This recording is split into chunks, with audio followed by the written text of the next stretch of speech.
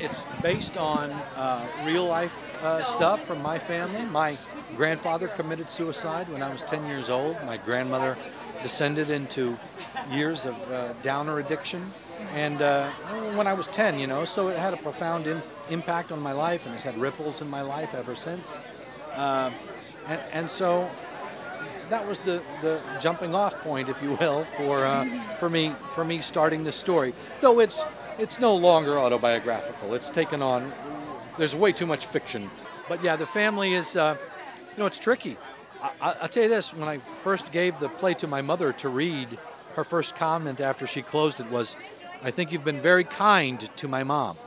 I had input, it was a collaboration. We were talking about these things as creators of the piece together, who was appropriate, who was inappropriate. It's a long time to build a cast like that because there are a lot of considerations. You're trying to build a family, and it's tricky business, but I think we got it.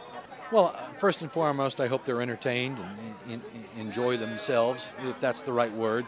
But I hope they recognize something from their lives that speaks to them, and I hope that they see from this that they share those experiences with other people who are having the same reaction.